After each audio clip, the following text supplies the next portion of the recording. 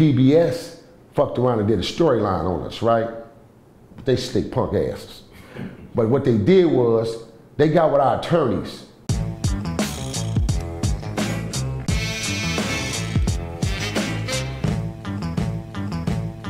Our whole ordeal was, bro, we had to plead out on our case, man, in order to get 5 other individuals off the case. It's primarily our big homie, because our big homie had nothing to do with it. He shouldn't even been there. He shouldn't even been arraigned. He shouldn't even got picked up, because he wasn't fucking there, period. But they was finna railroad and cross him up with us and try to make him the leader outside of myself, because he was the oldest and he had nothing to do with it.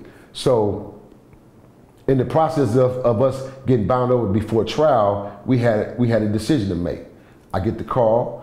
I mean, I'm in the county jail, I gotta get on the phone, make this call to the hood, I get the call. The big homies tell me, bro, you niggas gotta take care of that and make sure it's right, because you already know the big homie got to get out. And on top of that, then we had 4 other individuals who was in, like Manpower and a couple other individuals, had nothing to do with it. They shouldn't have been arrested. So we got all them released based on our own reconnaissance and our own admittance.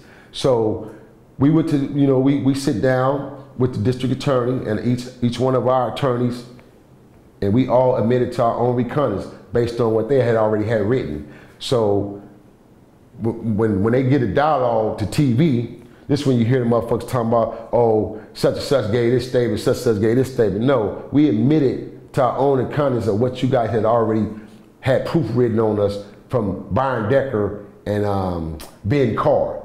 So that's when they said, well, yeah, you had a 38 or you had a 12 gauge and such had this and such had that. Yeah, man, yeah, no contents. And this is how we got our deal. So they gave us, each one of us got a deal. We pleaded out with our attorney, and then PBS had us sign a, because we were 16 to 17 to 18 now, we was minors. So we couldn't sign no fucking release form. So our attorneys end up telling us some illegal shit that I'm looking into today, because during that time, we never signed no releases for no documentary. So we never knew about this shit, period, until it emerged 30 years later. When I happened to seen it 5 years on the internet, my girl hit me up and told me, babe, she said, you seen this stuff shoot out on Imperial? I said, what? She sent it to me, and that's how I got aware of it. And then now, here, see, I already had this material years ago, because I've been working on a TV series on it. And so I already had it tucked away, trying to lock this series in. So now all of a sudden it merged to the internet through this fucking channel named Vermosa or some shit. Some old fucking ass channel named Vermosa, and then Bang TV, some punk shit. So they try to call themselves putting this shit up to sabotage. But it's like this, bro. You can't take and rewrite real history. You can't take no real man and tarnish no real man name. It came on PBS back then. You know, PBS was like a bullshit off-brand cartoon channel to us. So you only had two channels on there, two different things you could see. The little cartoon about the turtle and some other little shit. So nobody never watched PBS. So it was never aired to the public. But the crazy part about it is, common logical sense, just to say this, man.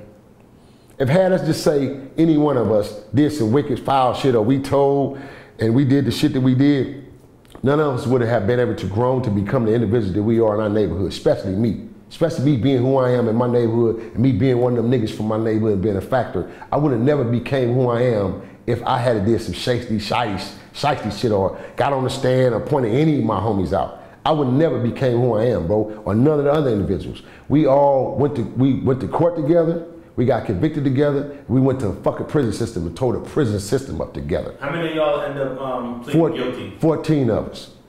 It was like 19 of us all together that got caught up, and there was another 19 that didn't even get arrested yet because we stopped it, because of those pleas. If we wouldn't have stopped the plea, they was gonna continue the pursuit and go pick up other bodies and take us to trial.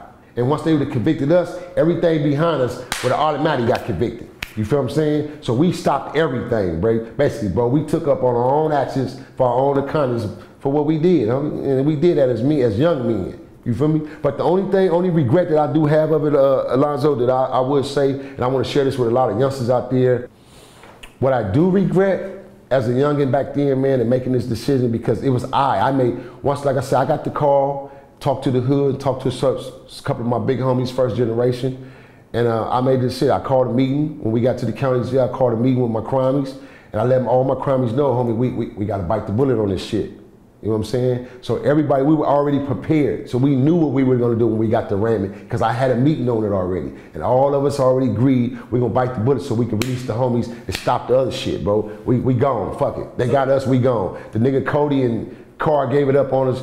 They already got all the information, we gone, we out of here, man.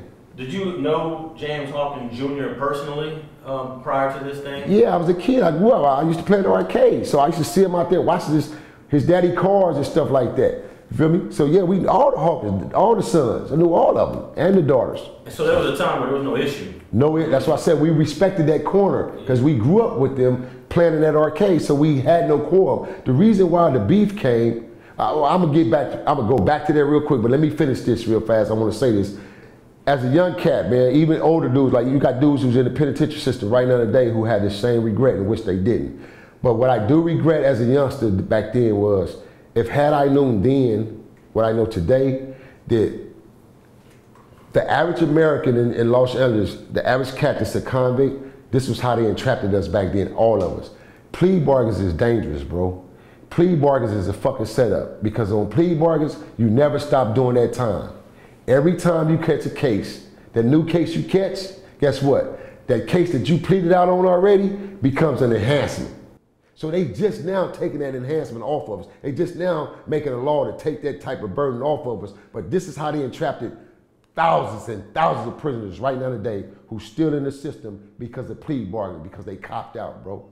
A1, they had 2 eyewitnesses who pointed everything out already up front. So when they took that to trial, Byron, that's all they would have needed for the 12 jury to make a decision on us.